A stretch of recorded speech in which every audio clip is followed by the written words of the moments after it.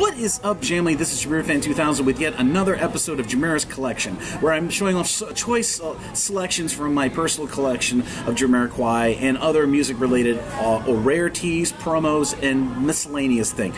So in this episode, I'm showing you off my JAMIROQUAI 2013 20th Anniversary Remaster editions that were put out by Sony back in 2013 to mark the 20th anniversary of the band JAMIROQUAI. And the first release was for Emergency on Planet Earth, and these reissues were absolutely excellent. They were done so well by Mike. And the funny thing was, I'll tell you a little backstory.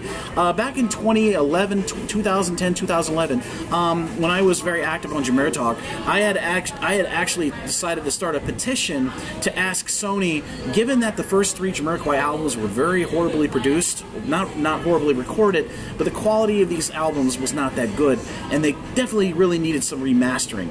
So fast forward to 2013, and sure enough, they reissued the first three JAMIROQUAI albums, and these editions did not disappoint. Absolutely beautiful album art. Give you some more, and there are the two CDs right there. And this was the first of three releases for the 2013 reissues of the 30th anniversary, or sorry, the 20th anniversary of JAMIROQUAI. But yeah, as you can see, the bonus CD right here. Basically, the bonus track on each one of these three releases was basically the B-sides and some of the rare live tracks from those eras of the band. And this was just absolutely awesome. This was Emergency on Planet Earth.